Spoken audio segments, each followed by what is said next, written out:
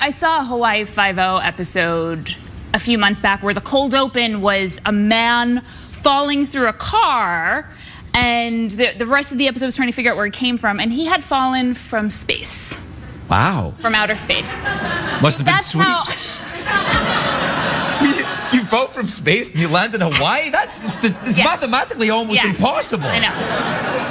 So what happened? I'm in. I want to know. So he So he fell from space? I believe what happened is there was a murder that was committed on a space shuttle. You're kidding me. And this is on TV? It's on television. I don't feel so bad about this crap anymore. You guys are putting that out? A guy murdered on a spacecraft lands in Hawaii? What's that coming to go?